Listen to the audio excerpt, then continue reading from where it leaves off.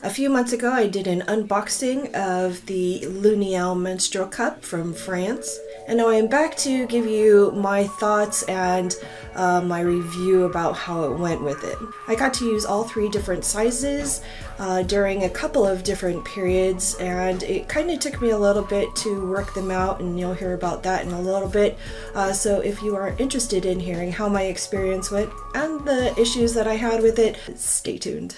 Hello everyone, it's Red Herring. I hope you're having a great day. Any websites, links, or discount codes that I might have at this time will be in the description below. If you find anything helpful or interesting in this video, please give it a thumbs up, comment, share, and don't forget to subscribe if you haven't already. Just to give you a reminder of which cup this is, it is the one that has a unique design that has these slopes on it, and those slopes are for finger placements, which they call moon pads.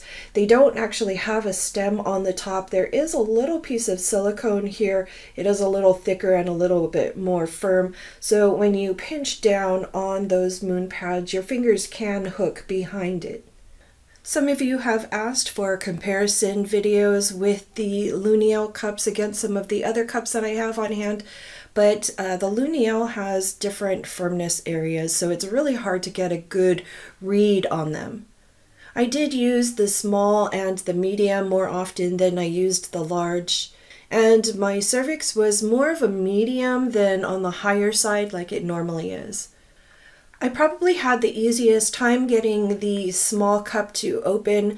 It's just, more compact. That firmness is all closer together than it is on a medium or a large cup. So it didn't matter where I folded this cup, I was able to get it to pop open. However, the medium and the larger cups, that firmness is spread out a little bit more, and when I would just fold it up, not even looking at it, just wherever, I couldn't get the cup to pop open. Every time I folded it on the moon pads, that area didn't have enough firmness to pop the cup open.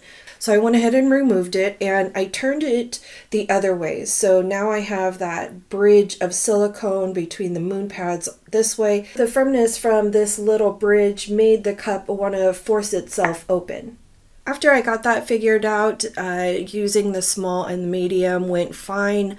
They were comfortable, they were easy to open, and also really easy to remove for me. Remember, my cervix was on the medium side instead of the high side, so I was able to reach it, bear down, and pinch these. I really liked the moon pads. My fingers sank right into it, and then that bridge let me lock my fingers behind it to be able to remove it really easily.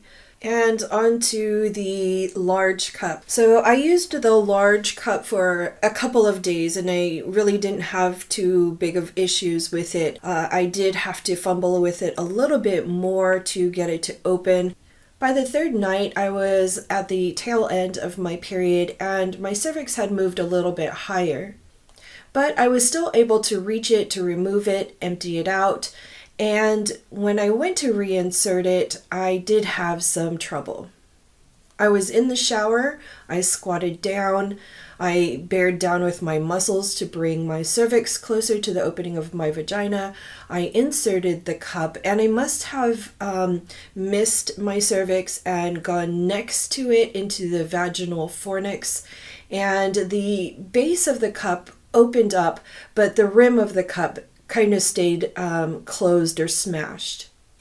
I was able to pull it back enough with one finger, just kind of nudging the moon pads area so that the cup could drop down a little bit and allow my cervix to sit inside of the cup.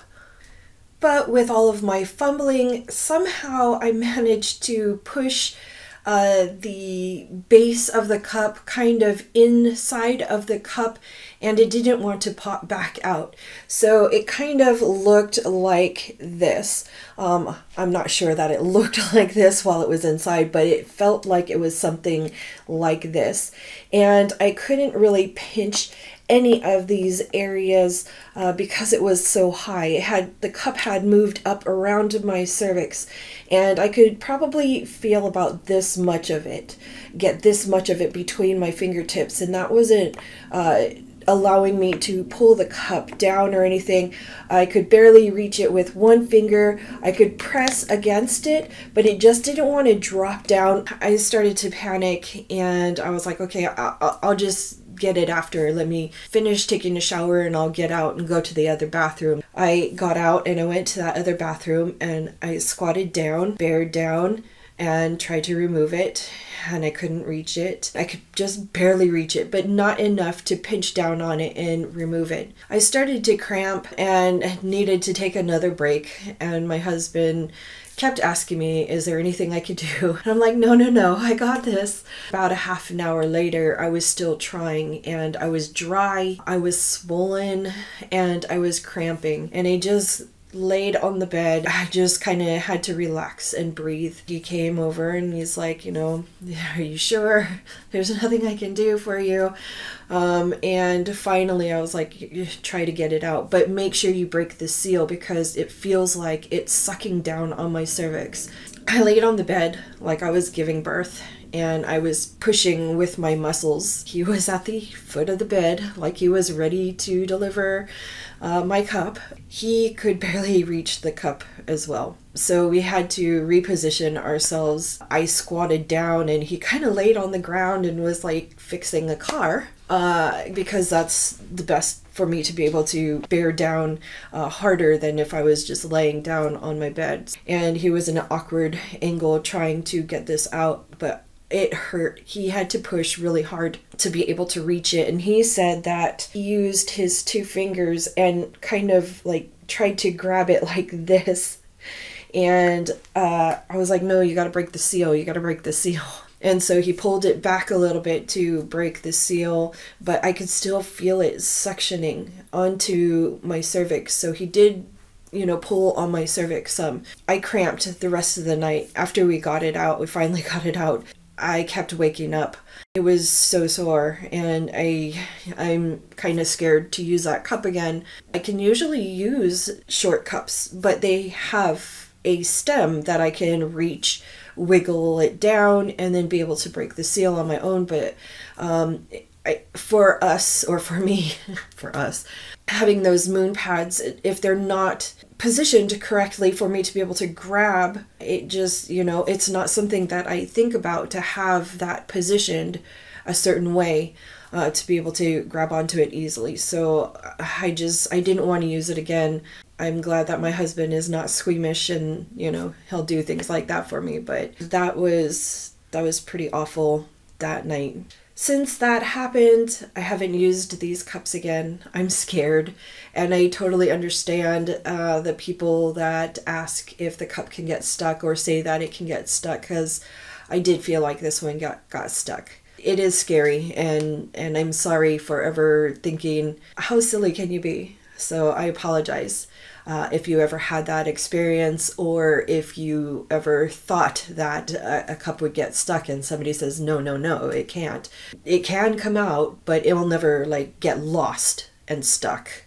One more thing I was concerned about was the clarity of the cups. I've only had these cups since November, and the medium, which is the one that I used the most, kind of changed. If I put them up, you can kind of see it right there. So I don't know what's going on there. If it's wear and tear, it shouldn't, because it's only a few months old. The medium, oh, hello. The medium is not even the one that we had to keep messing with. Well, that's all I have about the Luneale menstrual cups for now. If I missed anything or if you had additional questions, go ahead and leave me a comment down below. I will say that I wouldn't recommend these cups to somebody that has a medium to high cervix. Medium to low might be just fine. I really do like the design of these cups. I think they're unique, and I do like the finger pads. Also, leave me a comment down below if you've ever had a cup that felt like it was stuck, or if you actually needed somebody to help you get it out, or even went to the ER or the doctors. Let me know your story. Until I see you next time, take care.